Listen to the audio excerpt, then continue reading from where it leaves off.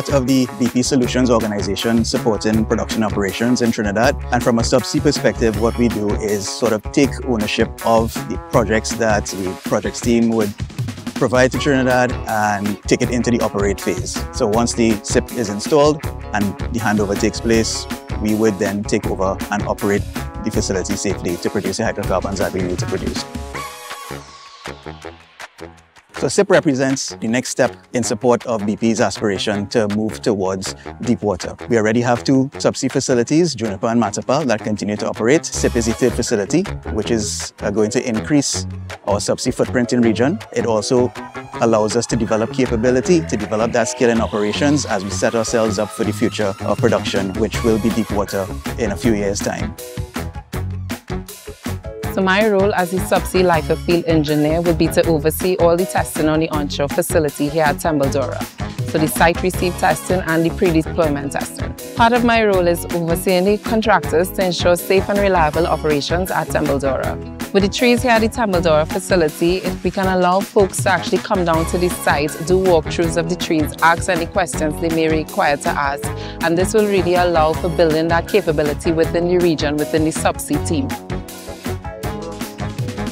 Once installed and operational, my role as the subsea hardware engineer is to ensure that the tree operates safely and reliably and monitor the condition of the tree and the components such as the choke valve, master valve, wing valve, just to ensure that the integrity of the tree is maintained.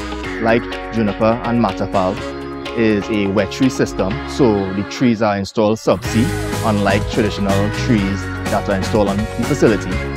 The learning that we can take SIP is very similar in design and function to the Matapal trees. With the inclusion of the SIP tree to the BP subsea infrastructure, the lessons learned from the operations of Matapal will be transferred over for the seamless operation of SIP. From here, the rig will spud the wells. The rig is the Valaris Joe Douglas jack-up rig. They will drill the wells to a certain point, then we will suspend the wells, install the trees, 1 per well, and then we'll start back up the drilling phase. We will drill out the reservoir section and then complete the wells and then hand over to projects afterwards. The rig will then move to another location to continue this process another 6 times. My role as a well site leader who also sits on the subsea team, I'll be one of the well site leaders offshore assisting with execution.